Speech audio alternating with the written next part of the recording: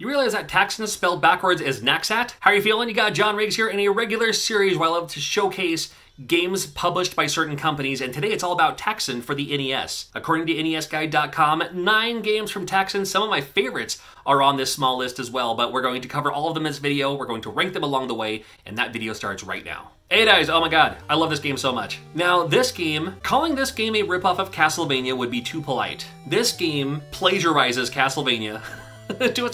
to an extent anyway. Not 100%, but to an extent. How it looks, how you move, the staircases, the castles, the buildings where you're going and everything. I do like how you can choose which area you want to go to first, and what makes this game interesting to me is it's you and your Falcon. Now my next door neighbor and I play this game a lot because the second controller can control the Falcon, which is pretty neat.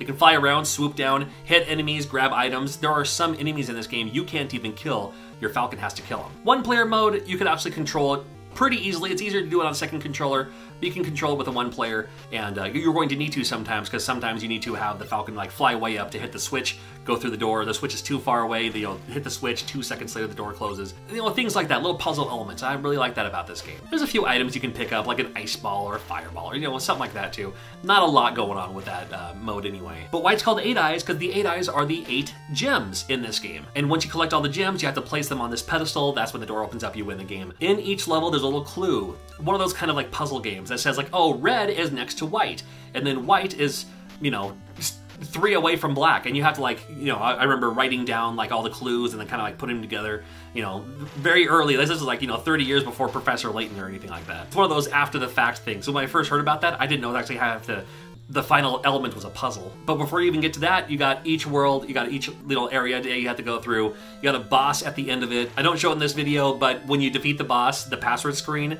is you and the boss are like having tea, and like your skeleton waiter brings you the drinks and everything. I just thought that was pretty cool. Huge fan of 8 Eyes. It's one of my recommended type games. I'm giving this game an A.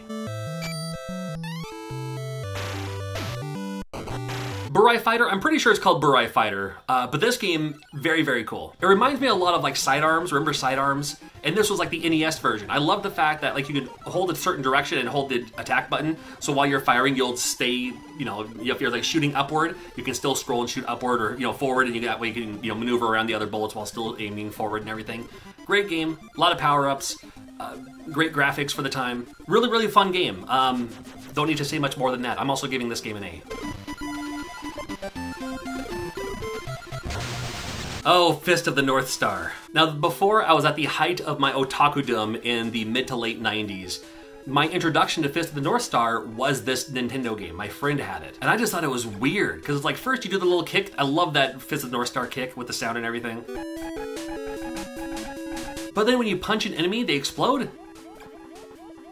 Of course, I didn't realize what was going on until I saw the anime much later. I was like, that's why they exploded in the game. Okay. Oh man, this game's super rough. There's like 3 or 4 Fists of the North Star games for the Famicom in Japan. I think there's 3 of them. And this game should have also stayed in Japan with those other ones.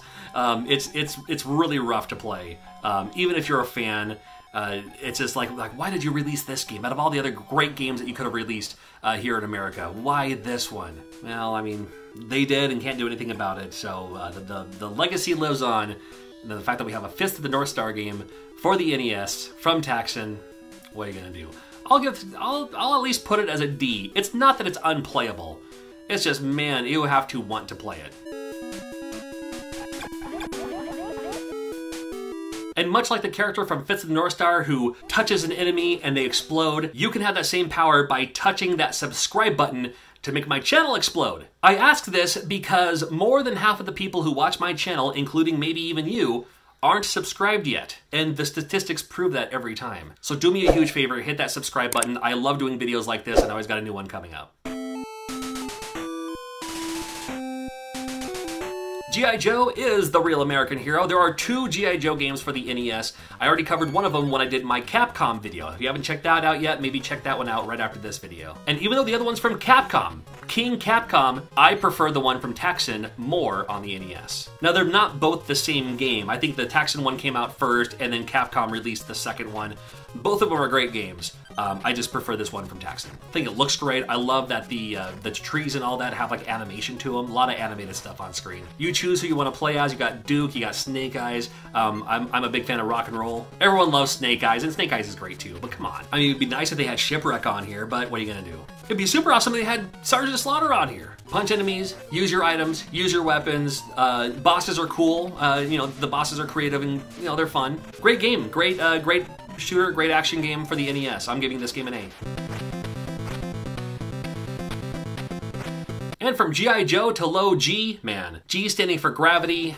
They call this game Low G Man because you can jump really high. I mean, the dude from Fist of the North Star jumps higher. They didn't call it Fist of the North Star Low G Man. I don't know. So in Low G Man, I don't know, dude. It was just like, you can shoot the enemies and they freeze, and then from there you can stab them and they explode. This game was kind of hyped up for a little bit there, for a few reasons. I remember seeing it in Nintendo Power and all that. Never owned it. Don't have any nostalgic for it. I do have some friends who really, really like this game. I think it's good. I think it's really good. It's just one of those games like with Power Blade on my Taito video. It's missing something and I don't know what. It even has the gimmick of jumping higher. It has the gimmick of having your stabby thing and you can freeze enemies and stab them and stuff like that. What's missing about this game? And maybe the answer is nothing. Maybe I'm the one who's missing from this game. I'm putting this game as a B. It's really, really good. It really is. It's just, man, what? I don't know I don't know. You tell me.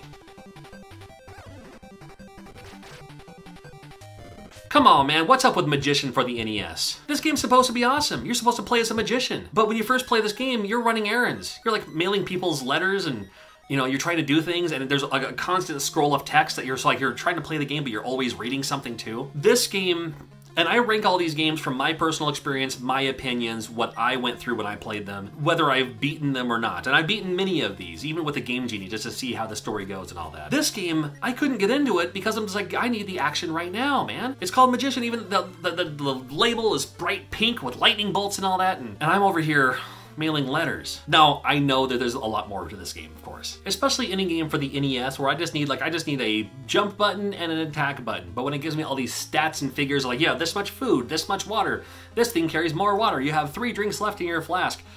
There's some puzzle elements later on too, like where you're walking across these blocks and things are falling or reappearing, disappearing and stuff like that. There's more to this game. There really is, once you get past the first little initial stuffs. But man, even from there, it's still not enough to hold me glued. I can't wait to see what happens next. So I don't, and I hit the power off and I pop in a good game.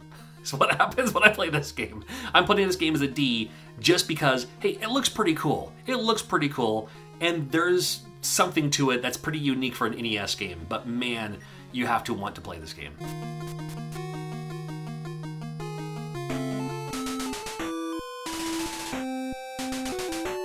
Mappyland may be in one of my top 5 games that surprised me the most. When I first saw it, I saw the graphics. I'm familiar with Mappy, the arcade game, because I'm older than Sand. I'm older than my birthday. I'm old enough to be Santa Claus' father. I remember playing Mappy in the arcade and I loved it. And when I saw this one, I was like, oh, they turned it into a kid's game. Aw, how cute. This game's super, super awesome. I love this game. I really do. You ever play Super Smash Brothers? You play as Pac-Man and then like the double jump is like the trampoline that kind of disappears and goes away.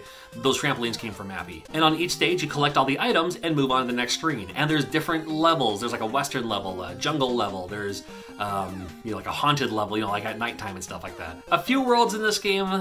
There's not a lot of them, but it's cool because you also get all these items along the way too to deter you from the cats, and as well as like the boss cat who's also following you, or some boss guy, the bigger guy, the guy who's not just like all the other cats. Whoever that is. But like the first world, you're collecting cheese. There's a level where you're collecting baseballs. There's one where you're collecting like engagement rings. As simplistic as this game looks, as cute as this game looks, there's still a bit of a challenge to it. And it's a good enough challenge for me. Yes, kids can play it too. But then me, again, super old. So old, I remember when they only had 4 of the 7 wonders of the ancient world. Super fun game. Can't recommend it enough. I'm giving this game an A. It's not quite an S, as much as I hyped it up. I like to reserve that S for these super, super, super special games. But this game is really, really good, and you really should check it out. I think it's great. Mystery Quest is an interesting one because I'm not exactly sure where I'm supposed to go, what I'm supposed to be doing. It looks like it could be cool. It looks like it could be like an adventure island or something like that. It looks fun, right? Now this game looks like a kid's game, and I think it was supposed to be a kid's game, but it has that difficulty level too. That, not really a difficulty level, but you just get stuck You're just like, I don't know what I'm supposed to do next. Like, going somewhere, I don't know what I'm doing. You should need to want to know what you're doing because you're going somewhere, right? Because it's scrolling somewhere and you're going in places. But then it turns into one of those games where it's like, you need keys and stuff, and you find the door, but you don't have the key. You don't know where the key is. It's like, oh, come on. Gotta backtrack. You know? I'll put this game as a C. It could be, there could be more to it. Star Soldier will always have a special place in my heart. It was one of the first games I purchased using my own money. We had a KB toy store, KB Toys and Hobby, and they had Star Soldier in overstock for like 20 bucks. I was like, oh my god, I actually have 20 bucks. I can buy this game right now. And I did. And my friends did too, so we would all play it and, you know, challenge each other's high scores and stuff like that. And it plays like a great shooter. It plays like a simplistic shooter for the NES, but it's super smooth compared to some of the other shooters on the NES. And Star Soldier, they've had this game, you know, through other systems and other consoles, you know, for the TurboGrafx 16 and beyond. So Star Soldier's been around a long, long time. And this one on the NES, simplistic, yes, but it plays really well and plays pretty smoothly too. And I appreciate that about a shooter, especially for shooters anyway. I still like there's other shooters out there that I think that are better. This game still has a lot of dear memory in my heart for, again, being that game that I bought myself during a time where I had to rely on birthdays and Christmases to actually purchase games. I rented a lot of games, but, you know, when it came to actually owning a game, few and far between for me growing up. I'll give this game a C. It's pretty good. 9 games from TAXAN, but there's some great ones on this list. I've been doing this series for a while now. There's always a new one coming up, and I've done so many of them in the past, so make sure you check out the playlist and binge it. Until then, we'll see you soon.